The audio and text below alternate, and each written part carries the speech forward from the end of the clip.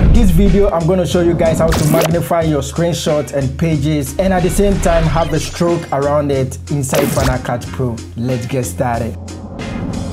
So we already have your screenshot on your timeline. Make a duplicate of it, press Option and drag upwards. Now let's rename the two images on our timeline. The top one, let's rename it top image, and the down one, let's rename it down image. Now disable the down image by pressing V. Then click on the top image, go to your right side, click on the crop icon, or you can also access it right on this side. When you click on this, you can select crop here. Now we're going to use the on-screen control to crop out the part that we don't want. I just want to magnify this part on my page. Click on done. Still on the top image, click on the transform icon. Then go to where you want the magnify effect to start from. Make a keyframe on scale all and position. Now go 10 frames forward. Make another keyframe on scale all and position. And for us to see what we are doing with, let's click on the down image. Press V to enable it so we can see the effect. Then click on the top image. Go to the last keyframe that you made. Increase the scale all. I think somewhere like this will be okay. With the transform icon selected, we can use the on-screen control, so we just move it somewhere on top of it. Now this part is really important. May I have your attention, please? When you look on the on-screen with the arrow and the line, the red line, it shows the animation that's taking place. So it starts from here and ends here. When you right click that, you can see it change to smooth. The keyframe animation on position goes for both smooth and linear, but with the scale all, it only goes with the linear. So with this, it's conflicting with the tool, so you need to change it. When you leave it on smooth, it gives this weird look, but when you change it to linear, it gives you that magnify effect that we want. So change that and go to the ending part, right click on that and change that to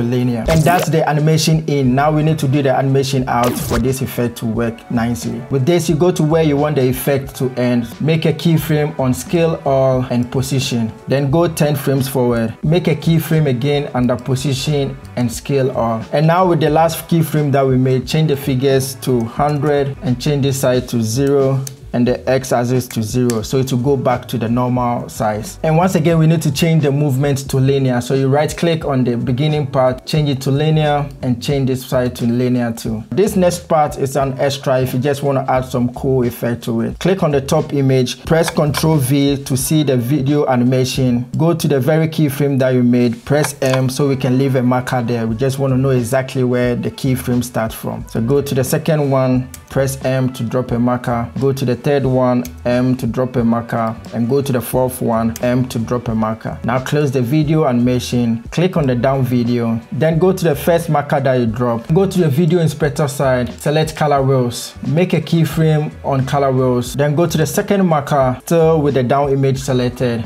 drop down the exposure, and also you can drop down the saturation too. We just want the magnify effect to pop very well. Now go to the third marker, make a keyframe on color wheels, then go to the last marker, make a keyframe on color wheels, and this time around we just click this one to take everything back to normal. So now we have something like this. It comes in and it goes back. And now how to get a stroke around it. For this to work smoothly without doing much work with it, make sure your screenshots are always in 1920 by 1080 image size. But if you don't have that image size, then you have to do it manually like how we did earlier on with the top image. Now let me show you if you have 1920 by 1080 image size. Go to the left side of the software, click on titles and generators sidebar, select solid, choose custom and drag in between the two images. Make it the same length with it. Option brackets to cut it. Go to your right side of the software. With the generator inspector, let's change the color to somewhere red. Close this. Click on the top image, Command C to copy, then click on the solids, Shift Command V to bring the paste attribute out. And we just want to paste the transform and the crop. Make sure you select maintain to keep the keyframes exactly at the same place. Click on paste, and now we can see it because it's the same size with the top image. With the custom solid selected, go to your right side, click on the video inspector.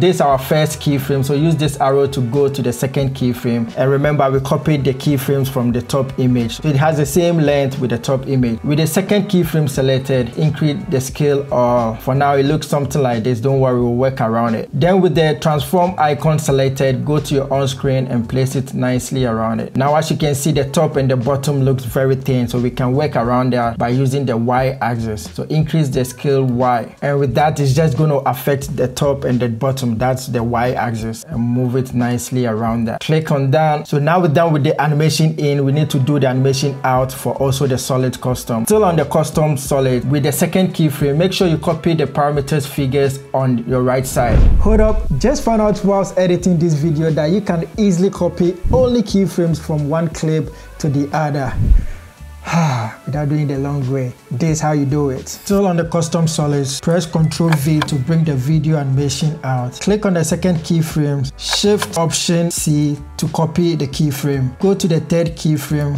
delete the third one that we have already there. Then Shift Option V to paste the keyframes there. And right here you can see we were able to paste the one on second keyframe exactly with the same parameters to the third keyframe. Now that you know how to magnify your pages and have a stroke around it, this very video is going to show you guys how to get a free auto caption in Final Cut Pro. Catch you guys on the next one. Peace.